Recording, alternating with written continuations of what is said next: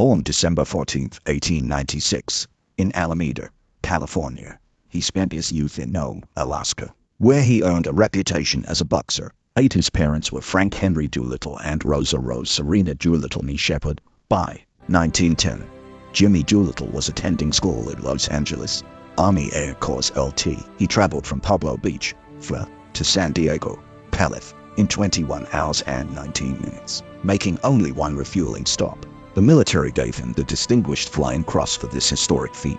An Army Air Force B-5, the first Army Air Corps LT, called Jimmy Doolittle Center, poses with members of his flight crew and Chinese officials in China after the April 18, 1942, Doolittle raid on Japan. Battles, wars, World War I, Mexican border service, World War II for conspicuous leadership above the call of duty, involving personal valor and intrepidity at an extreme hazard to life.